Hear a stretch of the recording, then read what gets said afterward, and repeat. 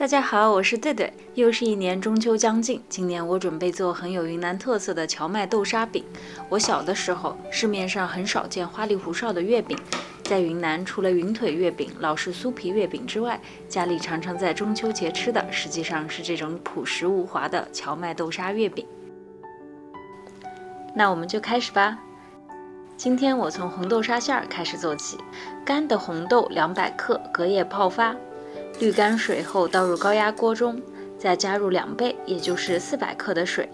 你也可以用普通的锅，但煮的时间就要相应加长了。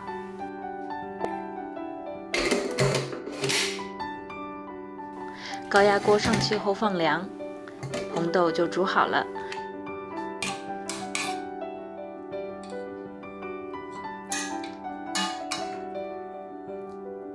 煮好的红豆放入搅拌机中打成泥状。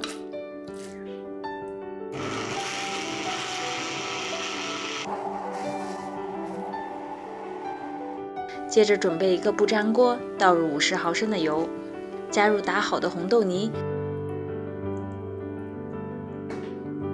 中火慢慢炒到油被豆沙完全吸收，水分也会变得干一些。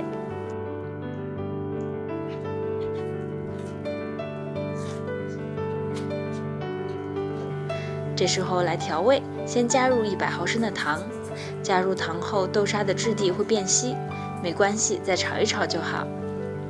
豆沙冷却后质地还会变得更干一些，所以不用炒得特别干。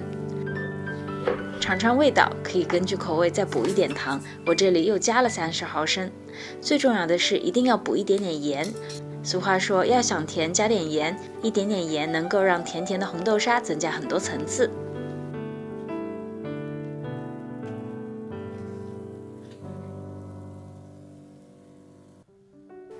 炒好的红豆沙盛出来放凉备用。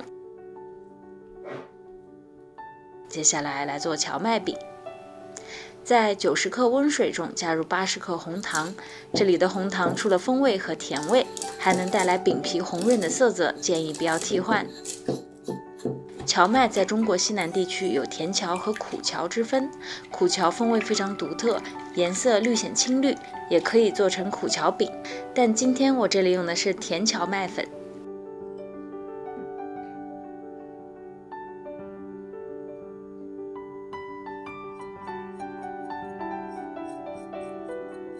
倒入刚刚搅拌好的红糖水，再加一个蛋黄，搅拌均匀到没有干粉，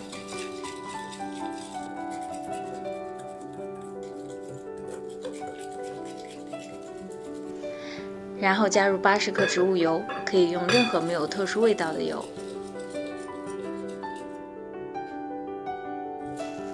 搅拌均匀，完全乳化以后，再加入30克蜂蜜。这里传统的做法用的是麦芽糖，但是我用蜂蜜代替，感觉也没有问题。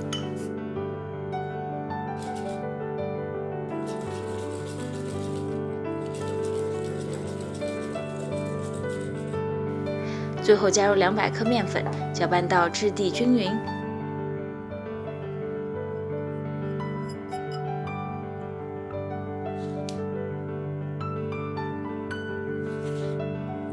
荞麦面团就做好啦。这个面团非常的粘手，做饼之前可以在手上抹一点点油防粘。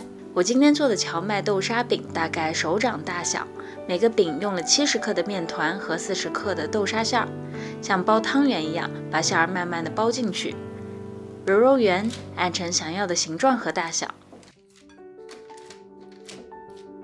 荞麦面皮延展性非常好，几乎不太会破皮。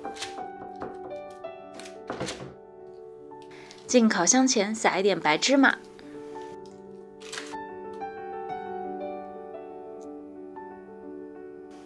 烤箱预热180摄氏度，上下火烤至15分钟。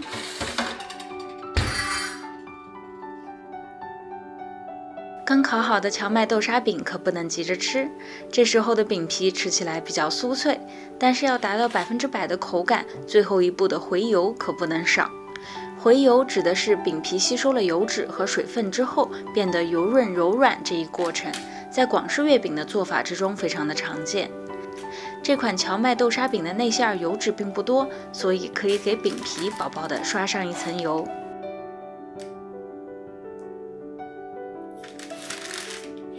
放到保鲜盒里密封起来，在常温下放置1到2天。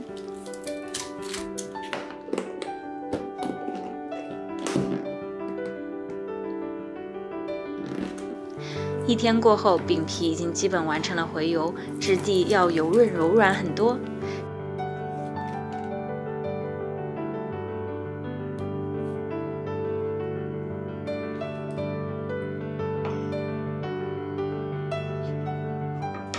切开一看，都是满满的豆沙馅儿。